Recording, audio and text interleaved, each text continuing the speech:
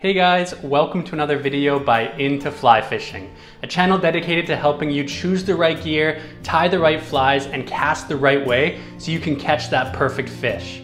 In this week's video, I'm going to be helping you to tie up a new fly reel. So you've just got a new fly reel in the mail. Maybe you ordered it on Amazon or from your favorite fly shop, and it came like this. Basically, you have the reel that's empty, and you have some fly lines, some fly backing, and the tapered leader. And now you have to spool it all on there. Of course, it is nice when you get a reel that's pre-spooled and everything is ready to go, but that isn't always the case. So in this video, I'm gonna walk you through the steps to easily set up a brand new fly reel. So first of all, there's a lot of great videos on YouTube already about this, and I followed along with some of them as well when I was first starting out. But I noticed that a lot of them require tools. You know, they have a drill, or they have some kind of spooler, or they have an extra rod that they have lying around that they've rigged up with some magical fly line spooling mechanism. And that's just not the case for everyone. Sometimes you're traveling or you just don't have the tools at your disposal and you want to set up your fly reel. So that's exactly what this video is going to be. It's going to be the simplest and easiest way to set up a brand new fly reel for those who don't have any tools. So to start off, what we're gonna do is we're gonna be reeling the fly line onto the reel first, and then the backing over top of that, so that we can measure exactly how much backing we're gonna need.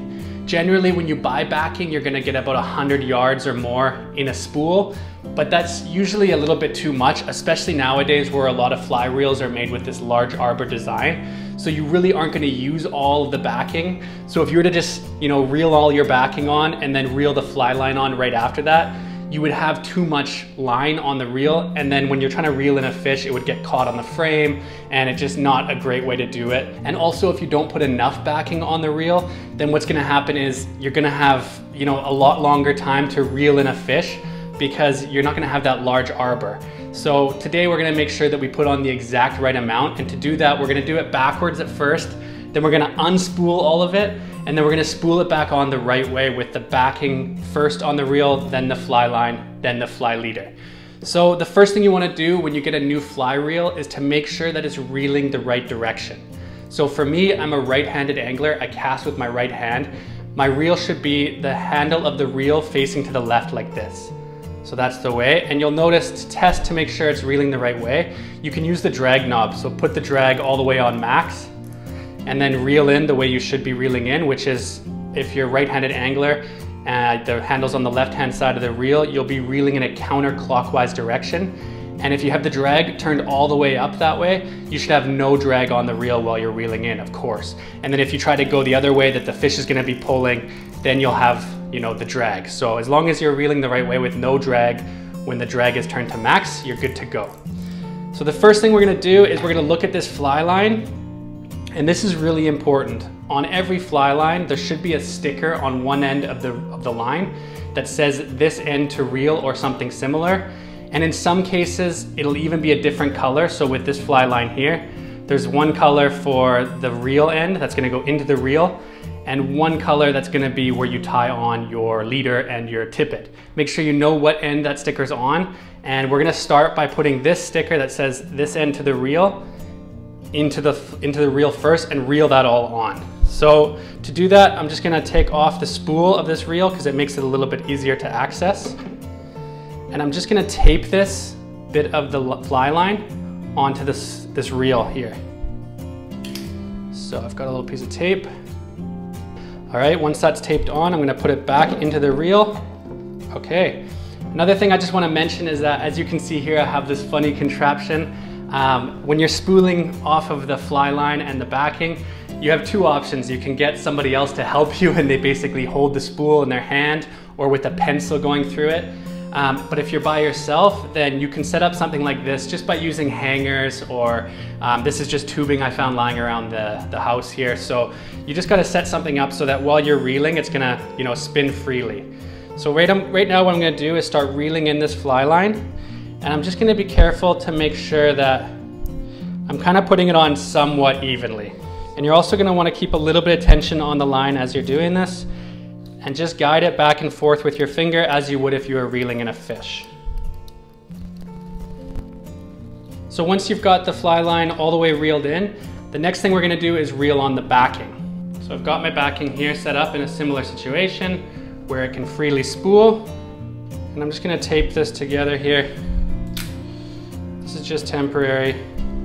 And then I'm gonna start reeling in this backing so that I can measure exactly how much backing I need. Again, just kind of keeping it guided so that it's even on the spool, so that you know when you're doing this for real, you're gonna have the right amount.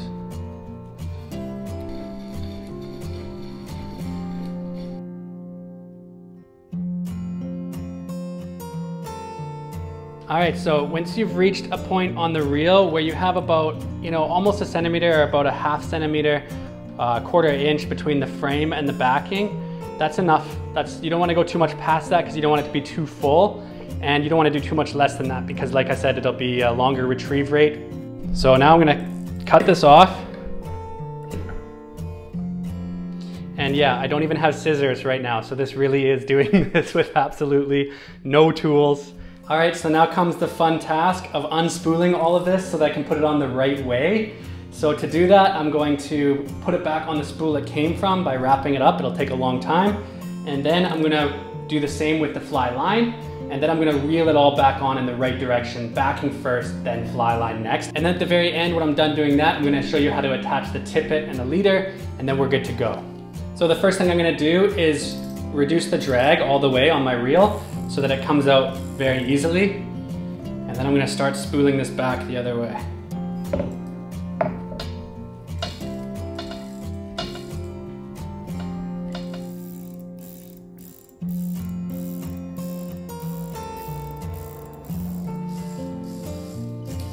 All right, so that's it. I've made it back to my point on the backing where I started, and that only took about 5 minutes, so it wasn't so bad.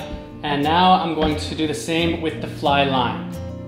So I'm going to detach this taped bit here, and I'm going to tape this onto the fly line spool like this. And I'm going to do the exact same thing with this. Just spool it on.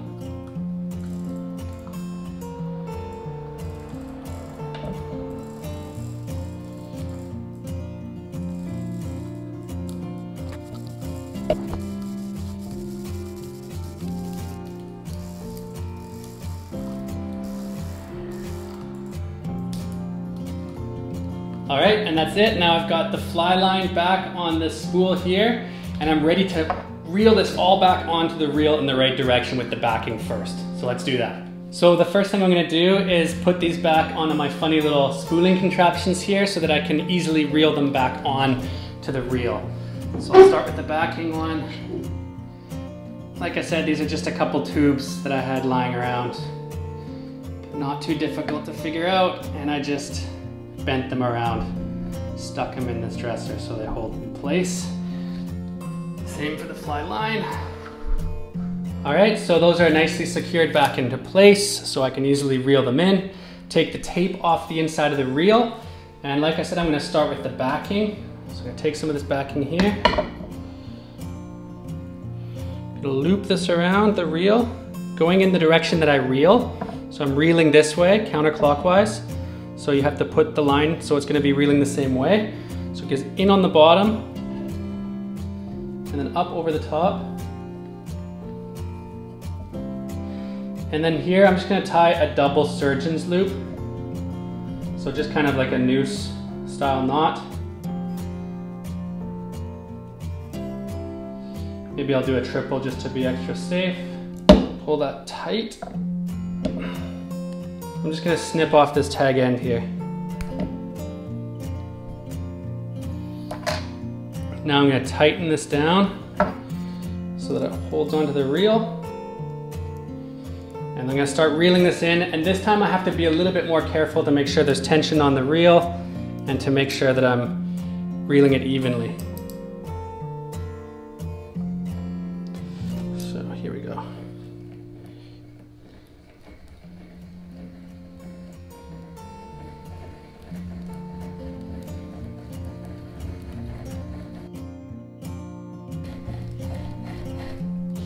All right, there you go. I've reached the end of my backing to exactly where I had measured it. And now the next step is to just attach the fly line to this backing and then to reel it all in. So that's pretty simple. I have my backing, or I have my fly line here. And as you can see, it has this end to the reel sticker. And I can remember that that's the light colored end. So I'll remove that sticker now because my fly line has 2 separate colors. But if yours doesn't, make sure you remember, always keep track of which side is the end to the reel. And what we're gonna do for this one is just a simple loop-to-loop connection. It's very easy to do. So all you do is take the end of your backing and tie a double surgeon's knot, or actually I'm gonna do a triple again just to make sure it's secure. So with most modern day fly lines, you'll see that they have this welded loop, and that makes it very easy to do a loop-to-loop connection. So now that we've made our own loop in our backing, all we have to do is stick that through the loop in the fly line like this. Once that's on there like that, you take your fly line and go through, take the whole spool and go through that. And then when you pull it out, the 2 loops will be interlocked like that. So now I'm gonna put this spool back on here. And I'm gonna reel on my fly line, this time again being careful to make sure that I've got tension and I'm reeling it in straight and even.